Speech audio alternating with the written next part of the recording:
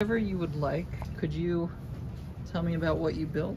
So we built a keyboard. It has, as you can see, lots of keys. Could you turn the volume up just a little if possible?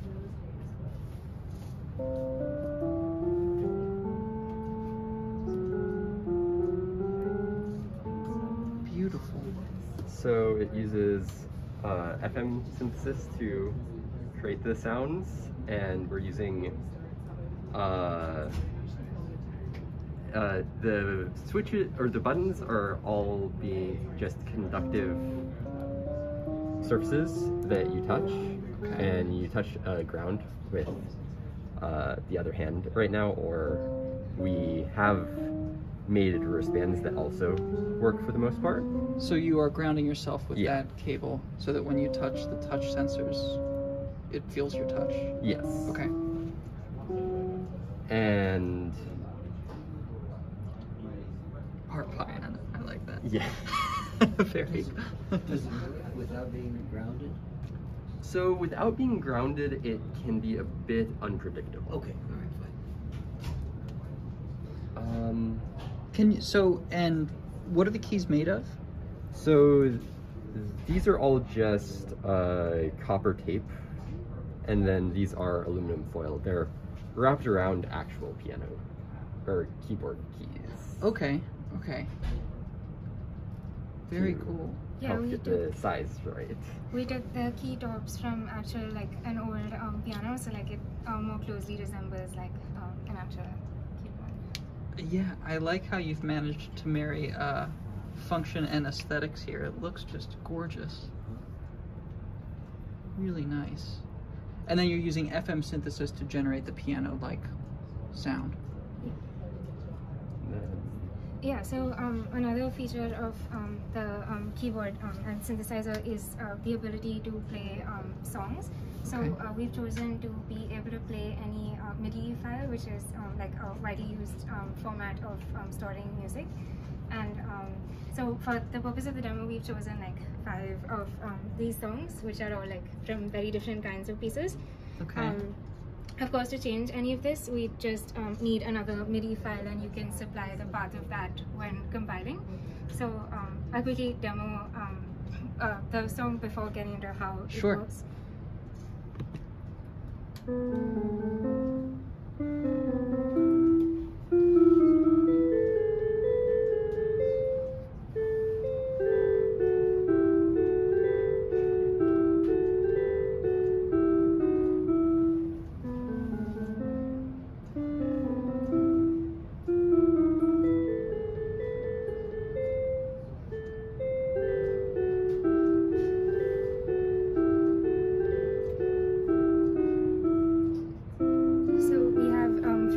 These buttons corresponding to each of the songs, and pressing them pauses or plays the particular song. How many keys can be pressed at once? We do support like, while the physical keyboard is like limited to like around 2 octaves for like, of course, like convenience and size.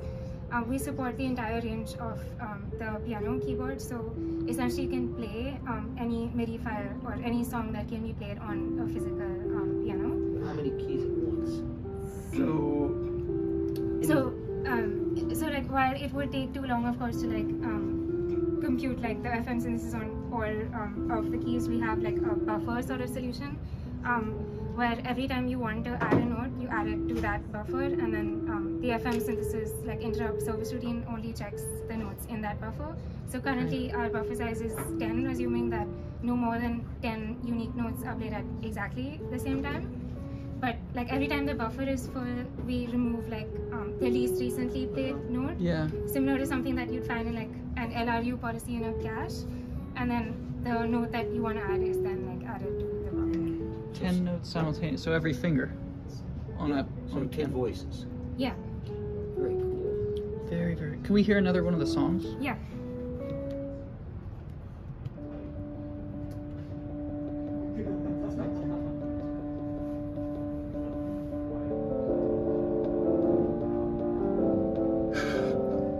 That's fantastic.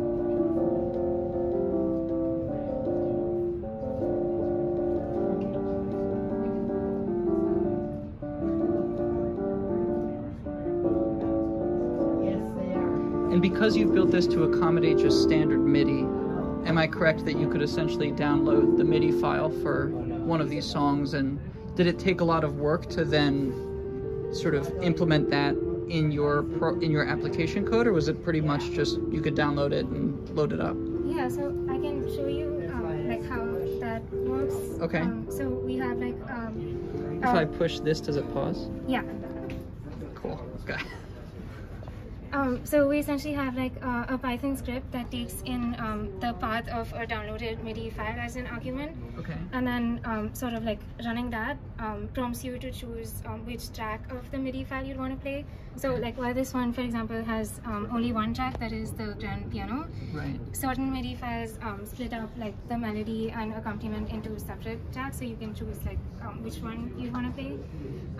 And then choosing it sort of parses the information from the MIDI file into like what notes have to be pressed and when they should be released. Okay. So we're essentially storing like the press or release event as like which note needs to be pressed, which one needs to be released, and like the time interval before which this event should happen. I see.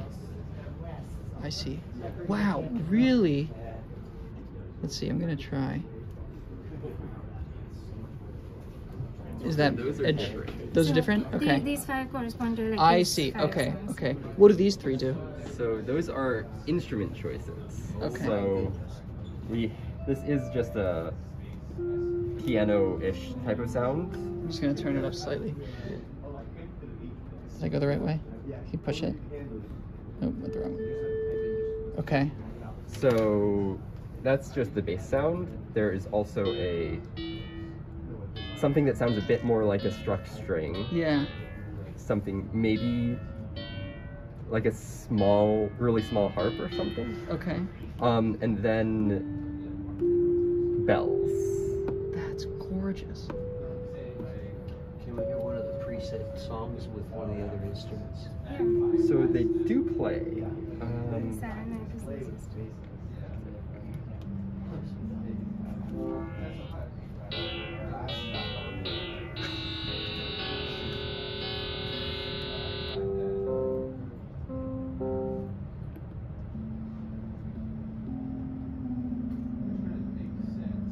Wow, Silent Night on the Bells sounds really.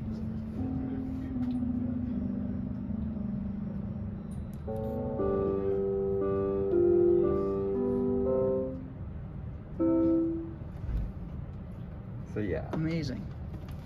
And to find those, like the piano sound and each of the sounds that you implemented, was that by playing with the FM synthesis parameters until you found something Yeah. nice? Okay. We were working off of some original like sample parameters, but they didn't quite match the instruments that they claimed to with this FM synthesis. So Okay.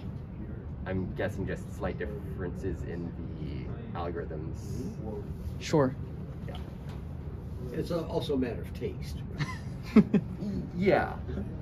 But the piano is pretty good sounding.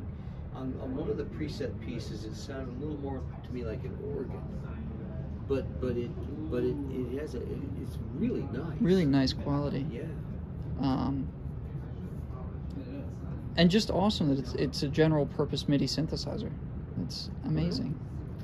And our last sort of feature is like the ability to play like a MIDI file along with playing on the physical keyboard. Oh, so you can play along. Yeah, so Okay. it's like we've recorded an accompaniment and like you can play the melody, so it sounds like a duet. Very cool.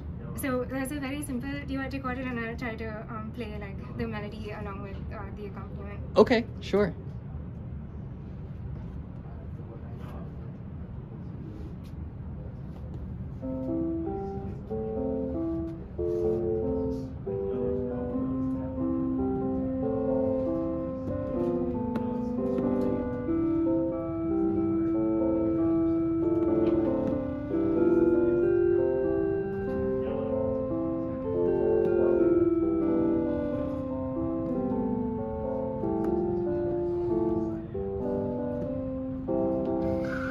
Amazing.